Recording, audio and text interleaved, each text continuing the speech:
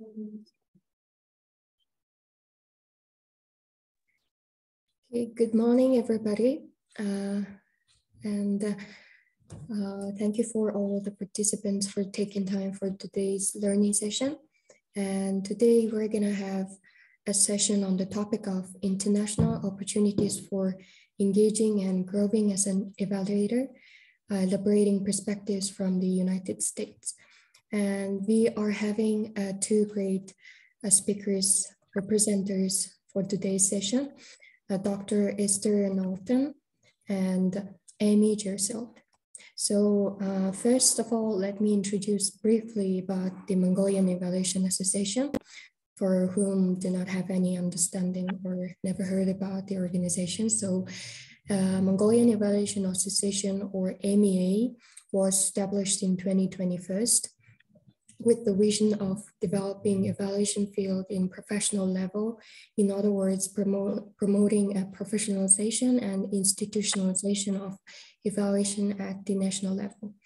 To achieve this vision, MEA promotes the application and standards of scientific evaluation methods in development policy and programs of Mongolia, and also develops capacity of Mongolian evaluators and advocates for value of evaluation in the country. Also, MEA became a member of the International Organization for Cooperation in Evaluation and cooperates closely with different stakeholders such as American Evaluation Committee, Washington Evaluators, and international organizations, and also universities and experts in the evaluation field. So today's learning session is the continuation from yesterday's first session on the topic of impact evaluation and the realist evaluation within the framework of the gLOCAL Evaluation Week event. So today we are going to have a very special speakers representing the evaluation field. So let me introduce them. First speaker is Dr. Esther Nolton, who is a program officer in the Evaluation and Analysis Division of the Strategy and Planning Department at the Patient-Centered Outcomes Research Institute. She currently serves as an integral leader, manager, and a member of several cross-cutting groups and initiatives across the Patient-Centered Outcomes Research Institute. So in addition to these roles, she is also an active leader within the American Evaluation Association and also Washington Evaluators, including as the immediate past president of Washington Evaluators. So she is an established methodologist, evaluator, and facilitator with specializations in quantitative measurement, survey, and qualitative methodologies.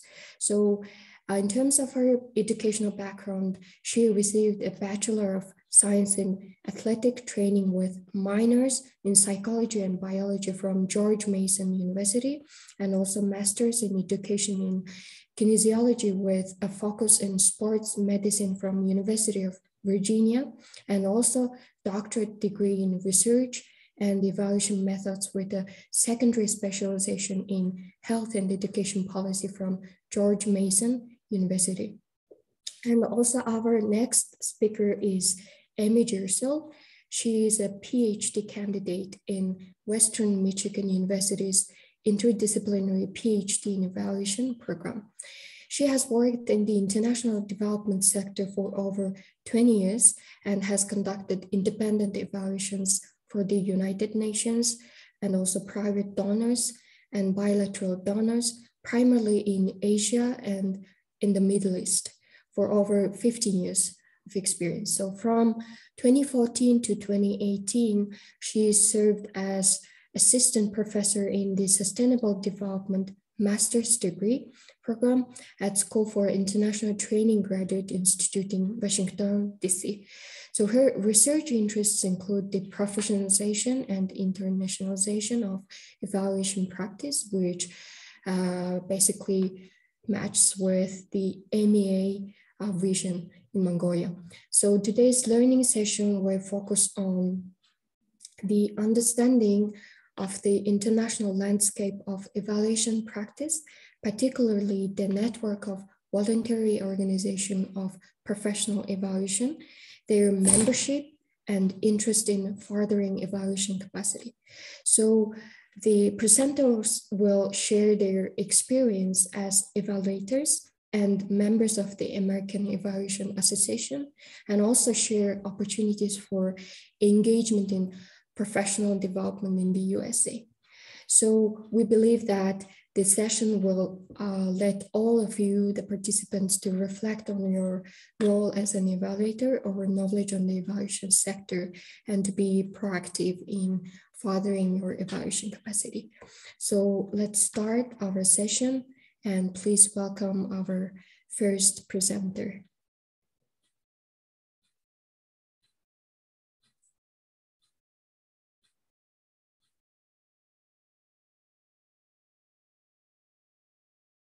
Thank you. We're pleased to be here and to engage with you on this topic. I will speak, we have the same deck of slides, and I will speak to just initially some definition around our topic, and also the sort of the international landscape as it pertains to capacity building or capacity development and evaluation. And then conclude with some trends. Esther will then present specific to the United States and opportunities for engaging and accessing professional development initiatives. And so we're happy to be here. Thank you. Next slide, please. So we thought we'd start by just giving some definition to evaluation, and a very common, very practical definition, and the American evaluation showcases this on their website, is to understand it as a systematic process to determine the merit, worth, or significance of a program, policy, personnel, or other kind of thing or evaluand that is to be assessed or evaluated. And when we think about the merit of something, we think about the value, sort of an intrinsic value that something may have, a goodness that may be identified in the absence of context or cost. In contrast, worth refers to the merit that considers the context and cost, and significance then relates to the value and the need and the importance to those stakeholders, to that particular evaluand. We also think in terms of a logic of evaluation. And this is generally a four-step process of defining criteria of how we think about good or goodness, set standards within those criteria, develop evidence, an evidence base, and then make a judgment. So this is a common sort of logic that we also think about with regard to evaluation. Next slide. Evaluators are a diverse, extremely diverse bunch. They are a very diverse group with diverse backgrounds, experiences, trainings, and skills. Perhaps what is common is that we all have methods upon which to draw and theories within our backgrounds. And our backgrounds can be within the economics field, education, sociology, anthropology. There's so many disciplines that people are engaged in and sort of come within the evaluation field with. Evaluators are found in many places. They're found within organizations, so internal to organizations, or they are external. And this is a sort of a phenomenon called independent evaluation, where an evaluator that is external or independent of an evaluation, an organization that undertakes an evaluation. We are also found in the private sector, the public sector, as well as in academia. So great diversity, and also in background as well, and skills and training, as well as diversity in where we work. And currently, there is no official licensing body for evaluators. There's quite a bit of discussion about credentialing, and Esther will talk a little bit more about that within the context of the US, and some of the debates on that. But licensing is not something that we find anywhere in the world at this point.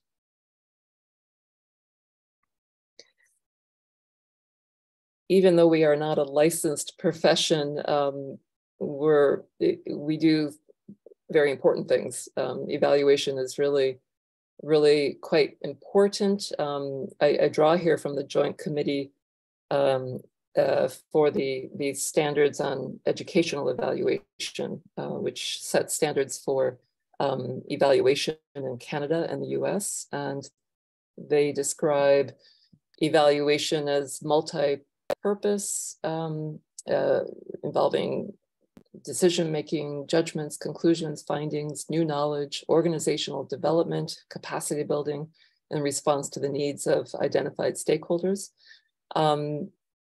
It speaks to the leading to improvement, also accountability, and ultimately contributing to organizational betterment, and of particular importance, social value. And this is also a lively sort of discussion within the evaluation field about sort of the common good, and evaluation as serving, sort of going beyond the organizational level to societal, and how can we best contribute toward the common good. Next slide, please. So I'll speak to sort of the international evaluation architecture sort of in place. It really is quite complex, involving multilateral donors, the UN, bilateral donors, also civil society organizations. And what I will focus on are VOPEs, as was referenced at the start of our session. So VOPEs, or Voluntary Organizations for Professional Evaluation, is a rather young term, and VOPEs are rather young themselves. We've seen exponential growth across the globe. So in early 2000s, we had only about 15 VOPEs, and now we have approximately 165 or so, 170 today. So exponential growth in the past couple decades. As a membership organization, the concept of VOPEs are really quite important. They're quite critical, both for individual skills building, individual professional development for its membership, as well as the field of evaluation, and ways that VOPEs can further advance evaluation as a field within their respective contexts or countries. I will just speak a bit to what I've been learning in my own research with regard to the notion of advocacy and advancing evaluation. And advocacy is often understood by VOPEs as a means for building the skills of their membership. And that's often sort of understood as how are we advancing evaluation within our national context, which is certainly viable, certainly valid, a way of thinking about that. I point to an example of the Brazilian Monitoring and Evaluation Network that is applying its membership, or its leadership is engaging in policy advocacy with regard to advancing evaluation. And the American Evaluation Association has done some of that as well, but this is taking a bit further in terms of advancing the field beyond individual member capacity. And it's very contextual in the sense that they're coming out of a government, coming from the Bolsonaro government, that really suppressed voice, suppressed the use of evaluation, to getting into a more, with Lula's government, seeing opportunity for change. So acting upon that opportunity, but then also liaising with others and very much focused on building alliances and moving forward an agenda. And these VOPEs are networked globally, which is an important part of the architecture. Next slide, please. The International Organization for Cooperation and Evaluation is a global organization that aims to strengthen international evaluation through the exchange of evaluation methods, theories, and practice, and to promote good governance. And so both national associations like the Mongolian Evaluation Association, as well as regional associations like the Asia Pacific Evaluation Association, of which MEA would also be a member of, are members of the IOCE. Next slide, please. The IOCE, together with the UN, has launched what's called Eval Partners, and many of you, particularly those of you who are engaged as young and emerging evaluators, this term has come from this network, this organization. So the IOCE and the UN began Eval Partners back in 2012, so it's now over a decade old. And it is engaged with now over 50 actors. It may be well over 50. I think this slide is a little bit dated now. Next slide, please. And you'll note from their objectives to then build individual skills capacity at the individual level, evaluators, as well as institutional capacities, including VOPEs, or the associations, as well as a broader enabling environment for evaluation. So these objectives are then taken on by its members and subgroups that have formed. Next slide, please. And these subgroups include Eval Youth, which is the young and emerging evaluators group that is formed, and there are chapters all around the world. I believe MEA has one as well. And this is there's been I think some impact that we have seen with these groups, and particularly Eval Youth, in terms of the energy and the interest to really to engage and develop capacity, not only at the individual level and provide those opportunities, but also to engage with the other groups. So we see more and more younger people active in Eval Indigenous, for example, Eval Gender. So I really encourage you to explore all of these opportunities and get to know this whole architecture and ways that you might further your own training as an evaluator. Next slide. So within the international field or international development field, there are quite a few trends that have sort of spilled over to the evaluation field. And they involve sort of dialogue about localization in aid, so localizing assistance, and this is sort of coincided with discussion around decolonization and social justice, climate justice. I mean, there's been a whole lot of debate about this, and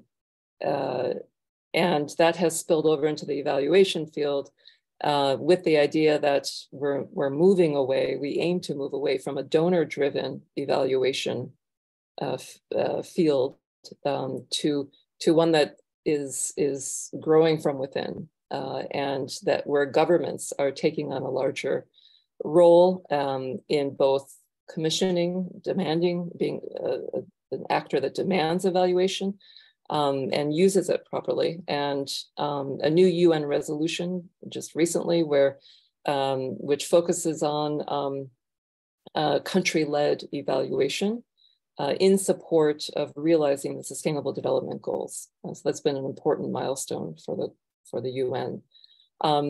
Another area that has that we've seen another trend is, as I mentioned, increasing global coordination and participation by young and emerging evaluators, increasing debate on what evaluation should do, and then how evaluation is practiced, particularly during the pandemic. Next slide, please. I'll rush through these. Global challenges for evaluation relate to going beyond just the individual evaluator to other stakeholders, other evaluation stakeholders, and developing standards around commissioning and using evaluation. Deciding, well, who are we as a field within each of our national contexts, and what should education look like? And then creation of material from within our cultures, our contexts, as well as access to programs across the globe, issues around distance and frequency, as well as quality is a concern as well. Final slide, please.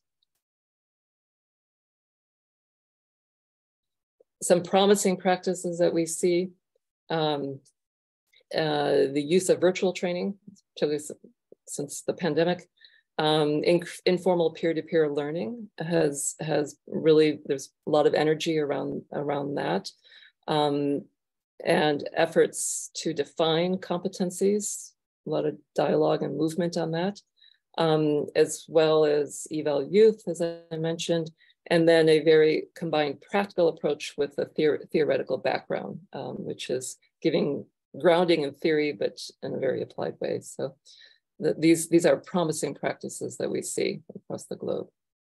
Thank you.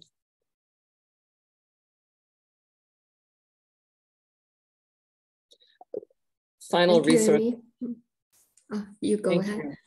Yeah, these are just for the participants to check these out. We recommend to look at those, and we'll share those in the chat. Thank you. Thank you so much, Amy. Thank you everyone for being here. Good morning, good afternoon, good evening, wherever you're joining us from. It's evening where I am. So I'm really excited to continue this conversation. Thank you, Amy, for giving us the international landscape. And I'm going to talk a little bit more about the United States perspective. And I don't represent the perspective from all of the United States, but I am from the United States, so I can only share my perspectives from here. I don't know as much about the international landscape as Amy does, so I'm glad she opened with that. And then now we're going to provide a little bit more information specifically about the US context. So Amy had alluded to this idea of credentialing for evaluation and where we are now with this. And so there's a big topic on professionalizing evaluation and whether we should or should not do that. It's really been a worldwide debate where across the entire globe, there's been discussions about whether or not we should do that. And it's happening at every nation in different ways. And I put an example here of, like, typically in most countries, doctors and pilots, some high-risk jobs that have a lot of liability assigned to them, have some type of certification or licensure process that is associated or affiliated with their field to allow them to practice. And so that's a similar discussion that's happening in an evaluation, and whether or not we should have some type of certification and licensure to practice. There are some areas of the world that are making advancements in this area. One example is the Canadian Evaluation Society, or CES. They have actually developed a credential evaluator designation. And so it is a certification exam, and they get credentialed as an evaluator and practice as CEs, or credentialed evaluators. But really, there's still no consensus about this in the United States. I know Canada is not far away from us, but we're still trying to make decisions about that in the United States. There have been ongoing debates even within the United States. If you look at the American Journal of Evaluation, In the 1990s, there were a lot of debates going on back and forth about whether or not we should or shouldn't publicly within the journal. And so those things are still continuing, those conversations are still continuing, and there are still a lot of outstanding questions that we have in the United States that are driving this decision. So things that we haven't really gotten clarification on are things like, what are the required skills to practice as an evaluator? There hasn't been consensus on that. How many evaluations or what type of evaluations does an evaluator need to do in order to maintain a credential? So sometimes like surgeons have to perform a certain number of surgeries a year in order to maintain their credentialing, for professional development and to maintain their skills and to demonstrate that their skills are still there. Pilots might have to fly a certain amount a year. And so there hasn't been an agreement in the field of evaluation of how often and how much and what type of evaluation evaluators need to do. And then there are people who are more like me, who work more in evaluation strategy and do less of the conduct of evaluation ourselves. And, there's been debate about are we considered evaluators? So you can see there's a lot of questioning around that. Who would oversee such a credentialing program? Would it be the American Evaluation Association? Would it be someone else? There's a lot of questions about that as well. And then what are the implications for liability? So really, what is the risk for evaluators? If you do a bad evaluation, how bad is that? And what is the liability and who carries that liability? And, there are some professions that have liability insurance because their risk is so high. And so we need to consider those things as well. So there's a lot of things to consider here that we haven't thought enough yet about. And thank you, Amy, for dropping in the Canadian Evaluation Association website. You can look more there on their credential. Even though we don't have a credential in the United States, we do have what we call the evaluator competencies. So in 2018, the American Evaluation Association had put together a task force, and they published these competencies to reflect what are the core competencies for any evaluator to expect to do in their program evaluation practice. And so there are 5 domains. There's actually many different competencies within these, but they organize these into these high-level domains. And I just wanted to show you these so that you could see them, but you can go to the link in the chat to view the whole thing, and you can see what all the individual competencies are. And so broadly, the 5 domains are professional practice, methodology, context, planning and management, and interpersonal. And I won't go into detail about each of these in the interest of time, but they're just different aspects of professional practice and program evaluation that describe the types of activities and the types of responsibilities or duties that you might expect to have as a program evaluator. So even though we don't have a formal credential, we are arriving at an understanding of what are the required skills and competencies for an evaluator. So this should help folks think a little bit more about where are some areas that I need to work on, where are the areas that I want to develop, where are the things that I can expect to exercise in my practice. All right, so when we think about developing our skills in program evaluation, there's really a spectrum of professional development opportunities. So I've called these loosely a range from informal to formal. And so informal can be self-facilitated, on your own, ad hoc, non-certified or non-systematic in a way. And formal can be very structured. There's a curricula involved. It's maybe a degreed opportunity. And I'm providing an example of some of these here just along the spectrum. And this is not an exhaustive list by any means, and again, this is just from the US perspective, where on the very left-hand side with informal, we have on-the-job training, and all the way to the right-hand side, we have university degree programs and everything in between. So this is just to give you an idea that there's a large range of opportunities out there. And I don't want to give any perspective that either is good or bad or anything, and I'll talk more about that in a second. So working from the right over, I'm going to cover each one of these big buckets of types of training so that you can get an idea of what that looks like. So For university degree programs, there are many different types of academic institutions that offer a range of degrees. So anywhere from doctoral degrees to master's, there's also graduate certificates, and maybe even undergraduate education as well, although I've seen less of that focused on evaluation. And there are some programs that have formal degrees that are wholly in evaluation, like your degree actually says it's in evaluation, or you can get a degree in public health and specialize in evaluation, for instance. So it could be a specialization, but the degree itself is not in evaluation. And some offer individual courses. So the whole degree is not in evaluation. You're not specializing necessarily in evaluation, but you have some individual courses that you could take. And so you can look at all these different options. Neither one of them are bad or good or anything. It's just, you know, you have to think about, if you're looking at a degree program, what is the best fit for you? And ultimately, what do you want your degree to be in? And where do you want to build your skills? So if you don't want your degree to be an evaluation and you want to specialize, or you want to just supplement with evaluation courses, that's an option as well. And I put some other options here that you can consider to supplement your degrees. You can also explore possibly other courses across the university, other schools, departments.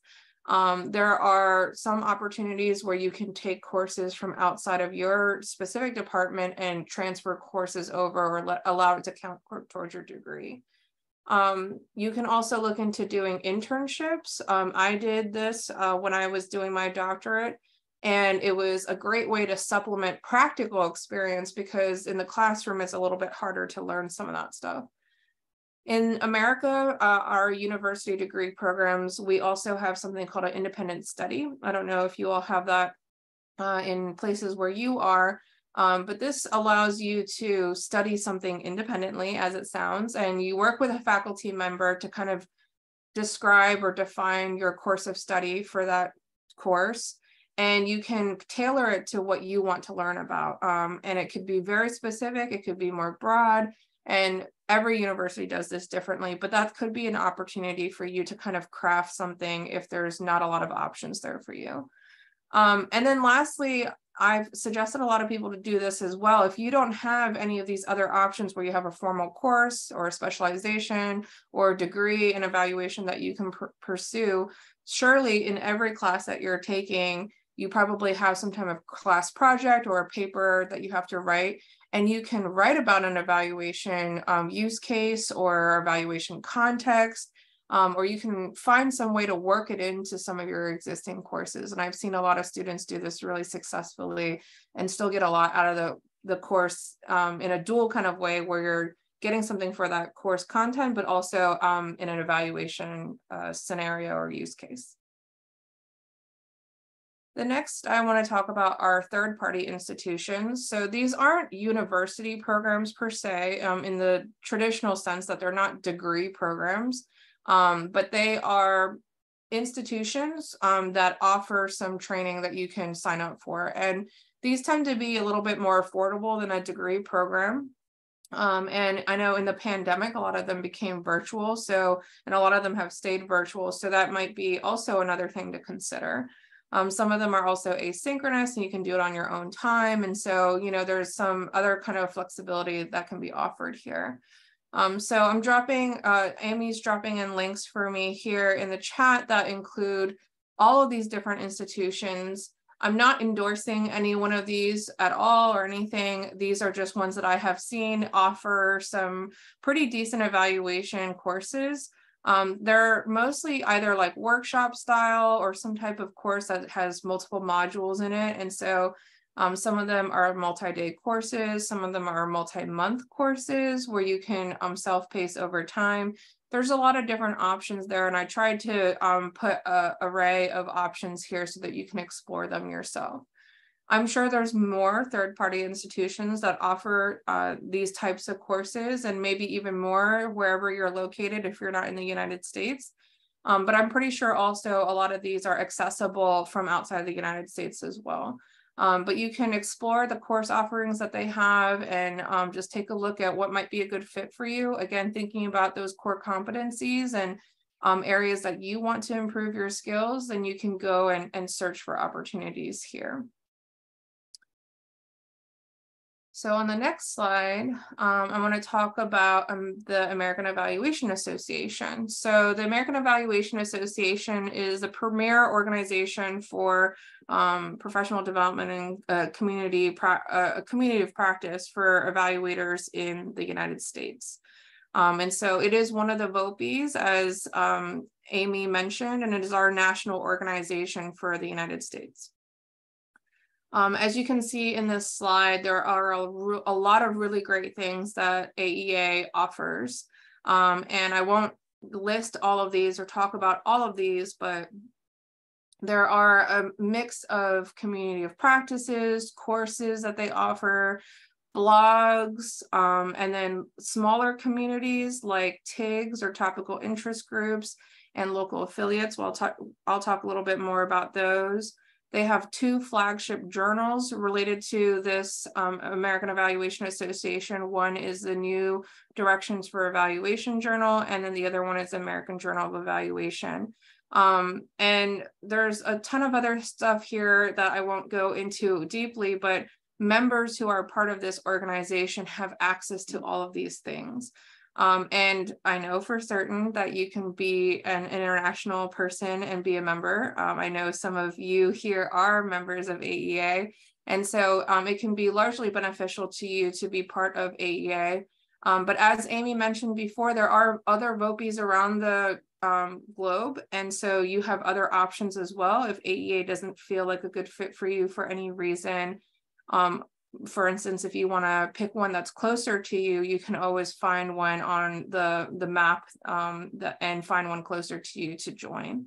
But because of the pandemic, a lot of these organizations are offering a lot of virtual content as well. And so that sort of breaks down the barrier of needing an organization that's close in proximity to you.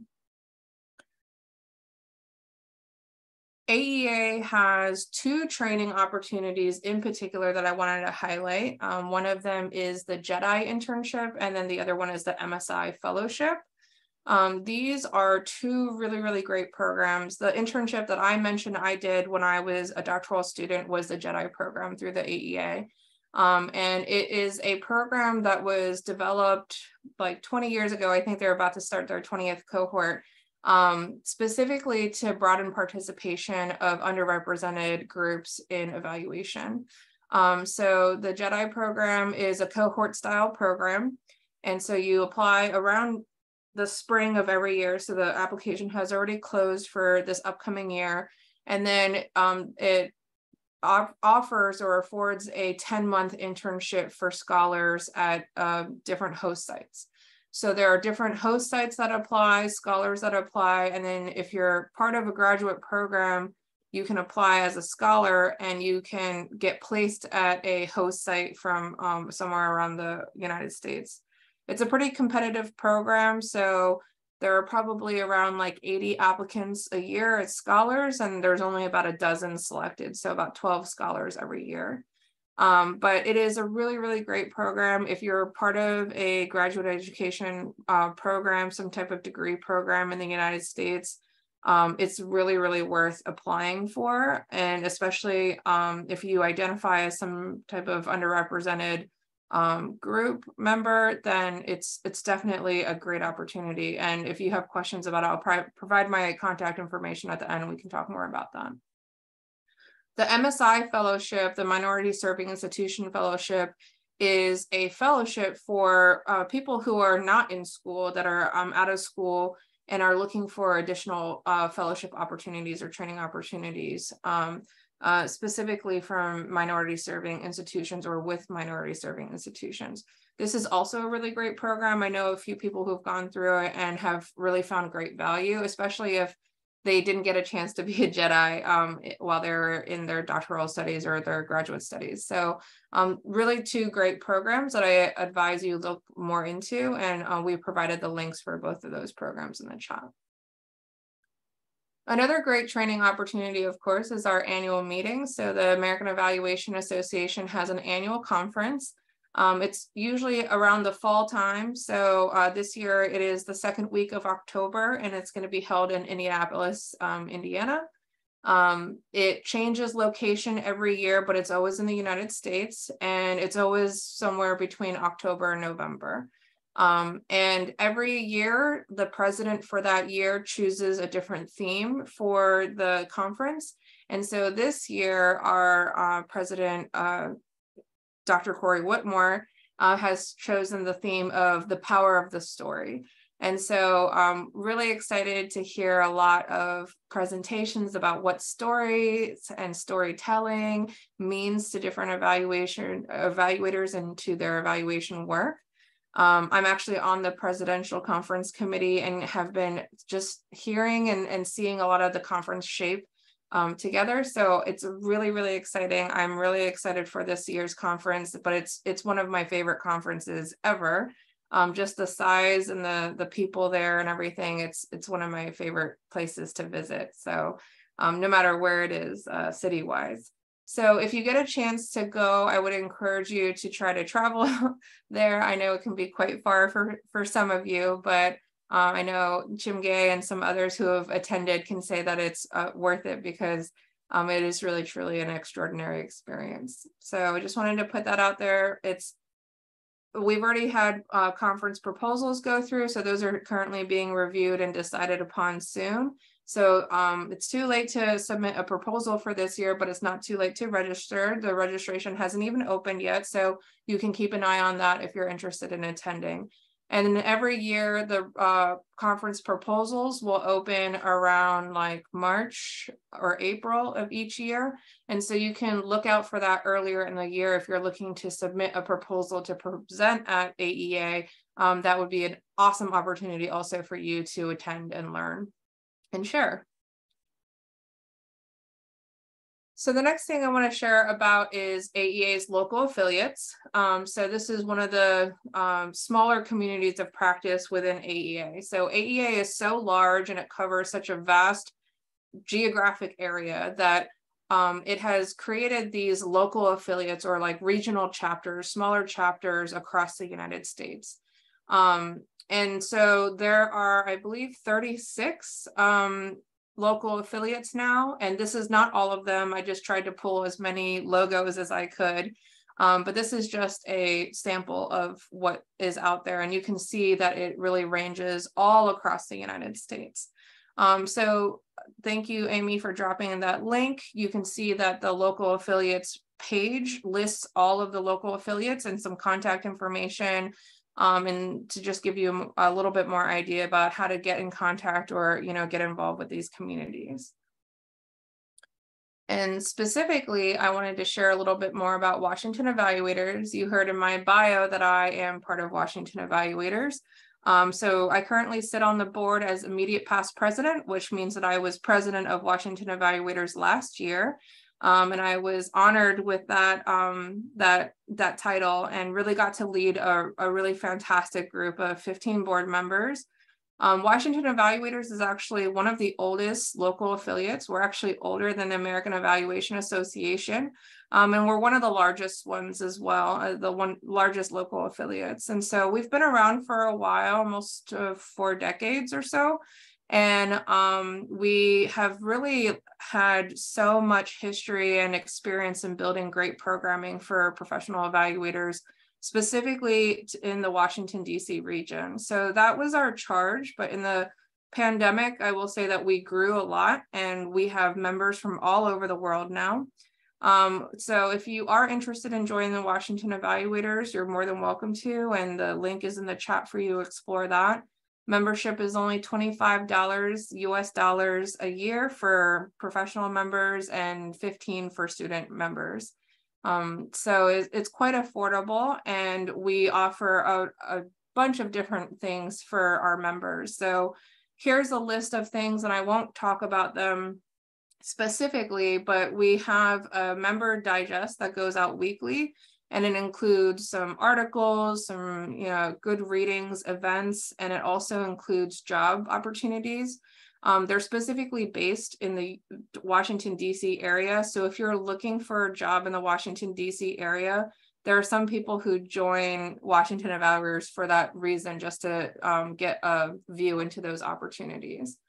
In addition to that, we put on a bunch of events for different reasons: professional development, networking, social, and we also have a couple programs as well. Evaluation Without Borders is a great pro bono evaluation opportunity, so that allows you as an evaluator to volunteer yourself and your skills, your time and everything to help a local nonprofit with their evaluation needs. And so you're offering free services, and that means that an organization that might otherwise not be able to afford evaluation services or isn't too sure about evaluation yet can learn about it, and you can also learn more about evaluation as well. We have Career Connections, which is a mentorship program, scholarships for new professionals, students, and new emerging evaluators, and also university ambassadors. We have over 20 universities and institutions around our area in the Washington, D.C. area. And so we have a large connection of all the universities and academic institutions here. And lastly, before we wrap up, I just want to talk briefly about on-the-job training as well. So I don't want to discount this at all, because on-the-job training happens maybe more often than all of the other things that I mentioned. So this can be intentional or unintentional. It could happen by chance because you were assigned on a project and it happened to have some evaluative thinking or activities required of it, or it could be something that's like really intentional, where it's like your job title has changed, you are placed in a department that does evaluation. It could be a lot of different ways. It happens a little bit more organically than some of the other ones. The other options that I said, require some type of like identification of the need. You have to apply for it most of the time. It costs money. In this case, they're paying you to learn. So it's a great way for you to learn on the job, different scenarios and situations, methods, approaches. And it's the most practical way, obviously, to learn, because you're learning in practice. So I definitely wouldn't discount this to those of you who are working in different situations and are looking for ideas or methods to break into evaluation or build your skills in evaluation. Be seeking these opportunities as well. And if you're not sure how to seek those opportunities yet, I provided some prompts that you can start to ask yourself or of those around you to help you think about and find those opportunities that may not be explicit or obvious, but could be hiding and could be an opportunity for you to seek. So I won't read all these questions, but you can take a look at them and just see if any of these questions resonate with you, and see if you can bring some of these questions to work with you sometime and see what happens. So on this last slide, I just wanted to share a little bit more about the benefits in general of bolstering your skills and evaluation. So why do this? Like, why does it even matter? The reason why it matters is because building technical and essential skills are transferable really to any field. This isn't really just for evaluation, but evaluation is what we call is transdisciplinary. It's cross-cutting. And it applies to a lot of different things. Amy mentioned how there's a lot of different disciplines that care about evaluation and utilize evaluation skills. There are a lot of different sectors that use evaluation skills. And so it's just such a benefit to grow and build your capacity for these skills, because you can use it literally anywhere.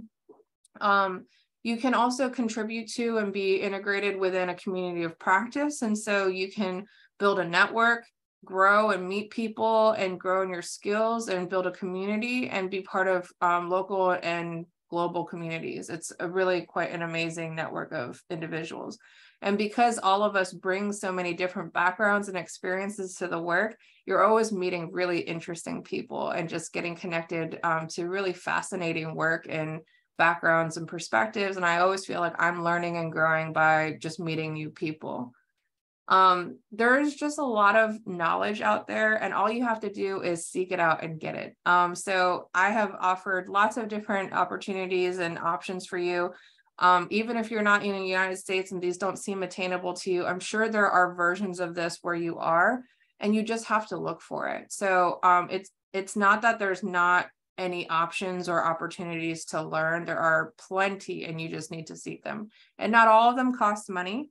And so if that's a barrier for you right now, it doesn't mean that you have to make a huge monetary investment in growing your skills.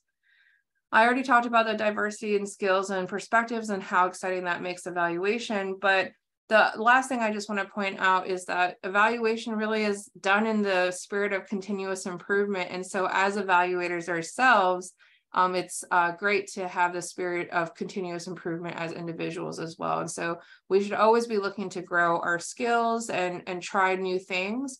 Of the spectrum of opportunities that I talked about before, I will say also that we should all be doing all of these things. So it's not like you have to choose one and like, I'm going to choose the degree and nothing else, or I'm going to choose on the job training and nothing else. Really, you should be tapping into a spectrum of things, like a lot of different options, and be growing your skills in different ways at different times. And so this may change throughout your career. At different seasons of your career, you may need different skills and different capacities, and you can choose what's most appropriate for you in that season of your career. So there's lots of options out there, and I hope this was helpful to you all. And so before we close out, I just want to leave some time, I know not as much time as we wanted, sorry, for some questions. So Surma, I will pass it back to you.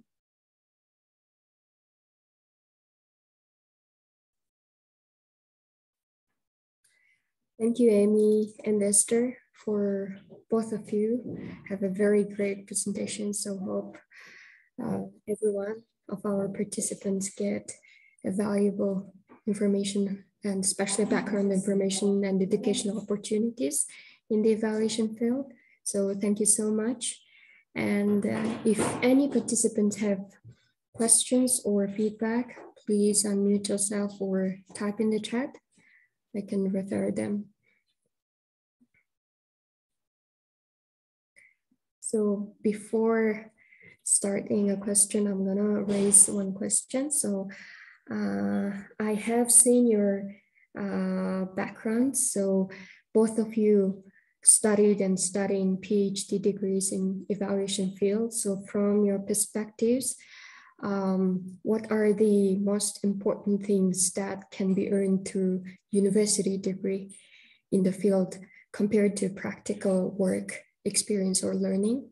And also, second question is, would you suggest us a university degree or a short-term courses for those who is working in the evaluation field now? So. Amy, do you want to start? Sure.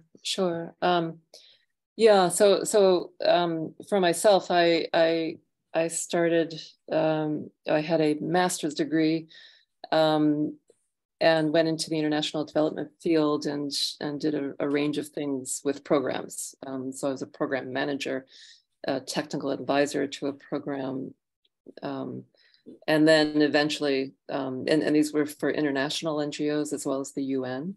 And then eventually got into then evaluating those programs. And I had focused on migration and labor, sort of the areas that I had the greatest expertise. My belief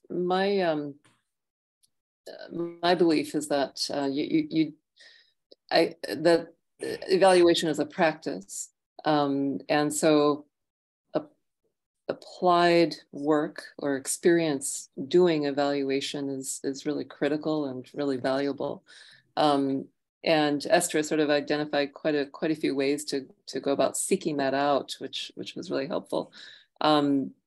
My sense is that generally a master's degree is really quite sufficient for knowing how to evaluate, along with whatever other professional development opportunities that you want to seek. At the PhD level, I think you get into more research on evaluation, a lot more depth into the historical, the history of evaluation, more depth into the frameworks and methods and approaches, which are all great and useful, and that's what I've sought to do. But I'll leave it at that and let Esther carry on with her response.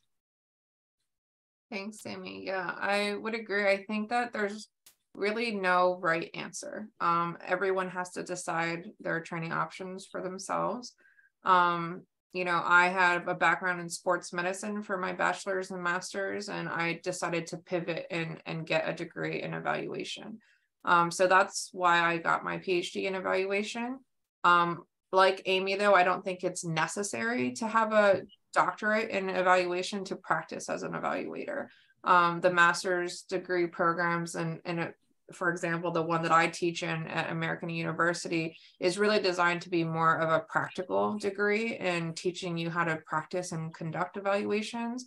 And at the doctoral level, you're really thinking of, as Amy said, like the theories and the why we do evaluations and the history of the field and practice and how we can advance that. So most of our dissertations are going to be thinking about how we can advance the theory and practice of evaluation as a profession. You know, it's not, your dissertation is not an evaluation report, for instance. You know, it's not doing an evaluation and writing about that. Otherwise, everybody would have PhDs. So it's quite different, and the mindset and approach is quite different. It's not for everybody. And so a lot of times when people come up to me and say, I really want a PhD in evaluation, can you tell me how to get there? I really want to know more about why they want a PhD in evaluation, because it's really not necessary for everybody. So you kind of have to have a good reason for why you really need and want it. It's quite an investment monetarily and time. So if you can, you know, get a great job and do the work that you want to do practically, then it's probably not necessary. Mm-hmm. There is a question from Chinge. So for both speakers, so what are some good practices you have observed maybe at American Evaluation Association or at other VOPEs that could be applicable to MEA to advocate evaluation at national level, to institutionalize evaluation for better policymaking and evaluation? So can you share your good practices? Yeah, I can start with this one. Amy briefly mentioned what's happening in Brazil, so I'll let her talk more about that because she definitely knows more about that than I do. But the American Evaluation Association has been involved in some policymaking at the national level for evaluation. Specifically, the American Evaluation Association has what they call the Evaluation Policy Task Force. It is a task force of a couple of members across the association that is paying close attention to the policies that are happening in the federal government, the US federal government specifically, related to policies that are demanding more evaluation or changing the landscape of evaluation and practice. And so these are evaluation policies that may say, like, for instance, the Evidence Act that was passed in 2019 that has now mandated all of the chief financial office agencies to appoint chief evaluation officers. It's required learning plans and learning strategies and all these things. It's required all these things that has elevated evaluation to a new level. There's other stuff that's happening at state levels and indigenous governments and in other places as well. And so this task force is tasked with keeping an eye on those things and advocating for the profession and the field and helping those organizations or institutions, agencies build justification and the infrastructure to do that. So AEA plays a pretty important role in that area, and they're still growing in that effort as well. And I'm not sure about the Mongolian landscape, but if there are opportunities like that, it would be great for MEA to take that on as well. Yeah, those are great ideas. I can speak a bit more about the case of Brazil, which is a very interesting one. And it's an environment of extreme disparity and extreme economic and social disparities within the Brazilian society. And they're also coming out of as I mentioned, with Bolsonaro's government, now with Lula's government, presents an opportunity for change. So within that context, there's quite an urgency, and that has sort of led to an ability to move an agenda forward. So I think best practices sort of are contextualized as well, and that matters. Where there is opportunity to take advantage of. I think they have been quite effective, and this may be applicable for Mongolia, that the leadership of the Brazilian Monitoring and Evaluation Network started talking to other kinds of associations in Brazil about evaluation. So seeking out alliances and growing those alliances are, from what I can also observe, to be quite effective. Evaluation is not the domain for only VOPEs. There are many other people across multiple associations or other kinds of organizations that would also be concerned about evaluation and the health of it as a field, and the interest for its growth. So I think that's a best practice in terms of building and developing rapport and networks that then can more effectively sort of advocate and push an agenda through vis-a-vis the government. Having an inside champion also helps. I think that's also best practice, to seek that out and to find ways to find a champion within who can move things forward too. Thank you. Good question.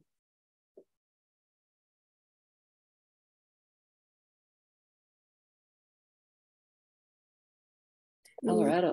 So if there is not another additional questions, let's end our session here. So thank you for both speakers, and it was our pleasure to hear about your experience as evaluators and opportunities for also educational and professional development in the evaluation field. Thank you so much for your sharing those extremely important and handful resources on the chat and throughout the lecture. So also thank you for the participants for taking time for the session. So hope to see you all in the next learning session, and have a good day and have a good night, Emmy and Esther. Thank you so much. Thank you for having us. Pleasure. Thank you. You. Bye. Bye-bye.